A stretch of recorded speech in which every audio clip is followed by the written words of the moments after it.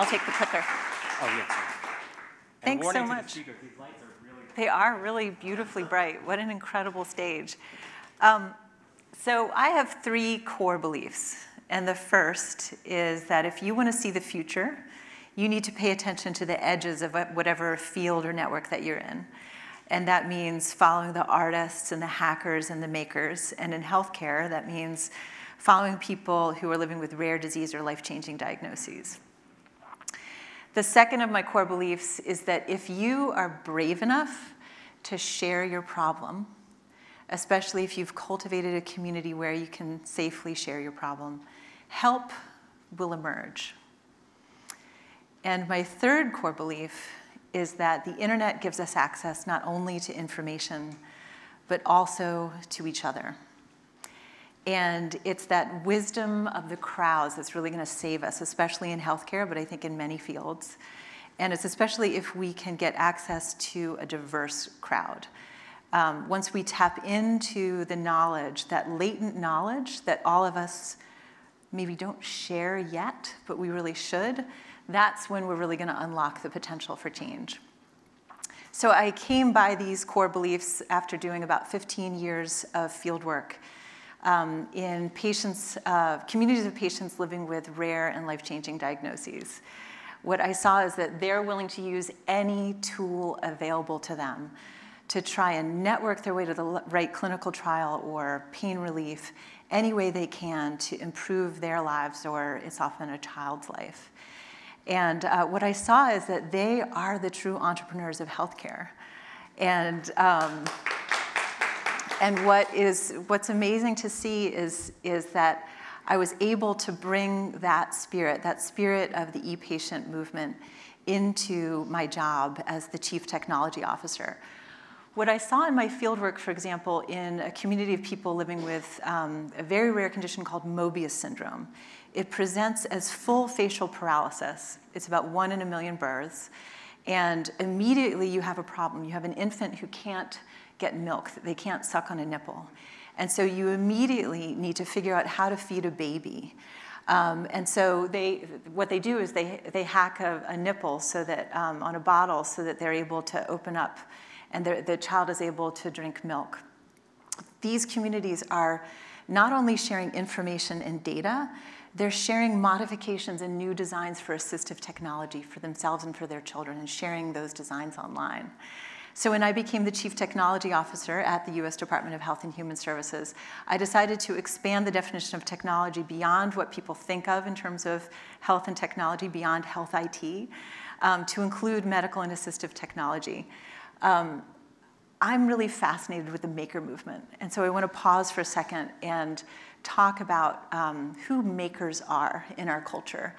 Makers modify and improve the world around them. They look at a problem and not only say, I'm going to solve that. They say, my community is going to solve that.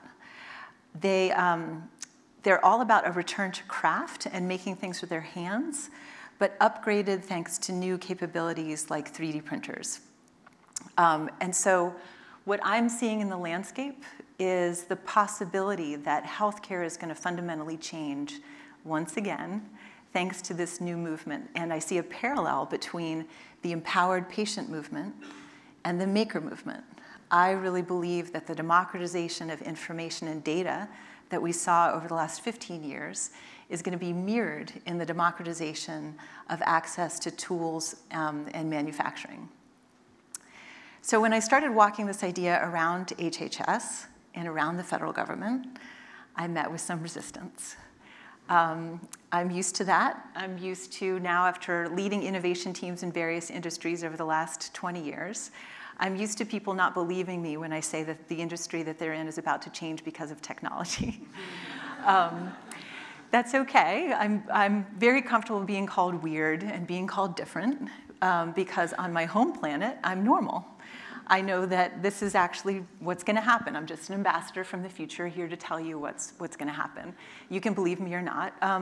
What I do is look for people who share my core beliefs, people who lean into the curves and say, let's go faster. And it turns out in the federal government, those people work at NASA.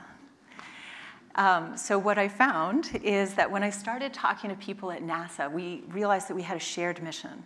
Both HHS and NASA have a mission for sustaining human life in extreme environments.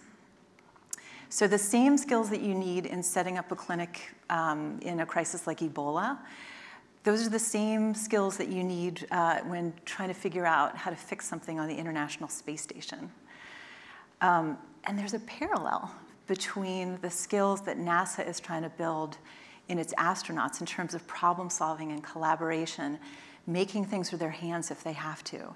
There's a parallel between the skills that an astronaut needs in a mission to Mars and how a caregiver feels when something happens in the middle of the night. Nobody's coming. It's just you and the people that you're with, and you need to solve that problem. And so we decided to hold a 2-day symposium down in Texas, one day at the Johnson Space Center, and these are some pictures from JSC in Houston. And then the second day was at the University of Texas Medical Branch in Galveston. We put together an incredible group of people. We had NASA flight surgeons and engineers. I invited some of my sort of lean into the curve colleagues from the Centers for Disease Control and the National Institutes of Health. We invited 2 people who had wintered over in Antarctica. We had people who were experts in disability and assistive technology. We had someone who was an expert in what it's like for an older adult who's living alone, because that's very much like how it's going to be in the mission to Mars. We had someone who helped to design the first zero-gravity 3D printer and who is an expert maker and is a first responder after, let's say, an earthquake in Haiti or Nepal. She lands on the ground and helps people local create fresh water supply.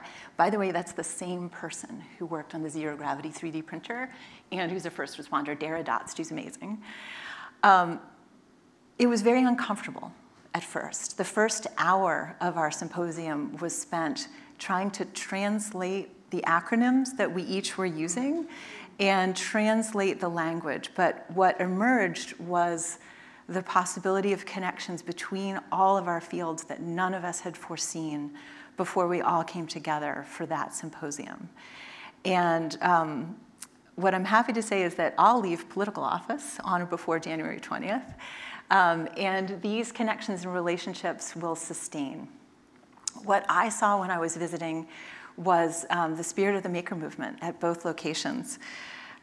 This first slide you'll see is this is in the Robot and Rover workshop at the Johnson Space Center. And it's about the size of an airplane hangar. And they're actually designing the robots and rovers that are going to go up on the International Space Station or the mission to Mars. These are the bins that we saw the next day in the first makerspace in a hospital. This is where nurses are being given access to the technology and tools and know-how to prototype and test solutions to clinical challenges that they see. There's an engineer that sits in the makerspace at UTMB to help the nurses with their ideas. One example is Jason Schaefer. He is a burn unit nurse at UTMB who is inspired by the experience of caring for someone with a chemical burn. What he and his fellow nurses have to do is irrigate the skin for 6 hours, and all they had was single nozzles of water. It was inefficient and it was exhausting. So he designed a portable shower unit that has 3 heads that are completely adjustable. And it's now actually being used at UTMB. And what it does is it allows the nurses to care for the patient in other ways, even as they irrigate the skin. And it's an example of collaboration between a nurse and an engineer in the same way that we saw the way flight surgeons learning from first responders. And that's really the connection that I want to see in the broader population. I want to see more of this idea of invention doesn't happen alone, in a lab, in almost a priestly capacity. It happens in the community. And what we've been waiting for is this new possibility of a platform for collaboration and innovation that really the internet has brought to us and the maker movement is bringing to us. The possibility that problem solvers can connect with need knowers, that nurses can work with engineers, that there is this possibility that as we return to the idea of craft, the idea of MacGyver patients, we can upgrade their skills with all of these low-cost manufacturing tools that are becoming more available to us. We need to push open design principles out to the edges of the network where humanity lives. We need to make sure that everyone who has a problem finds a way to share it and to connect with people who might be able to solve that problem. And although there may be doubters, although there may be people who don't yet believe us, I have to say I know that this is the way that things are going. Because what did people think would happen when we connected a worldwide community of patients, caregivers, clinicians, scientists, engineers, artists, hackers, makers? We are going to solve these problems together, and it's just a question of how fast will it happen. I believe in the can-do spirit. I believe in people's creativity. I believe that if we give people the tools to solve problems, they will. Thank you.